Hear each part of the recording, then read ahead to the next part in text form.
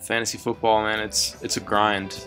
Week in and week out, there's so many variables, so many things that you're paying attention to. You need to stay on top of. It's a chase for supremacy year in and year out. Some people say that fantasy football is just a game. For me, it's a lifestyle. Well, this is my fantasy life.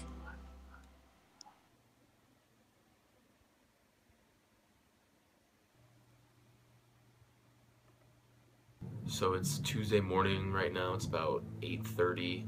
I'm starting to construct my lineup for this weekend. And ESPN, they update their system at about midnight on Monday.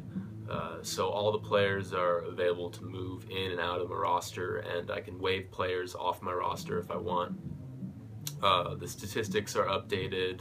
All the opponents are set for this upcoming week. So I'm starting to develop an idea of what I want to do for this upcoming week.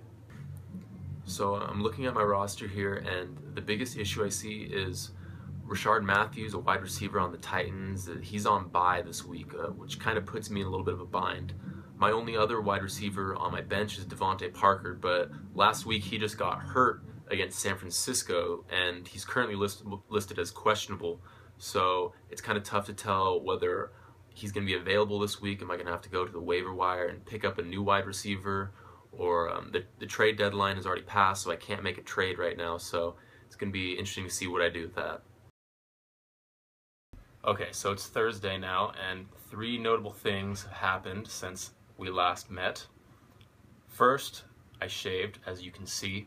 Second, me believing in Devontae Parker has not paid off so far.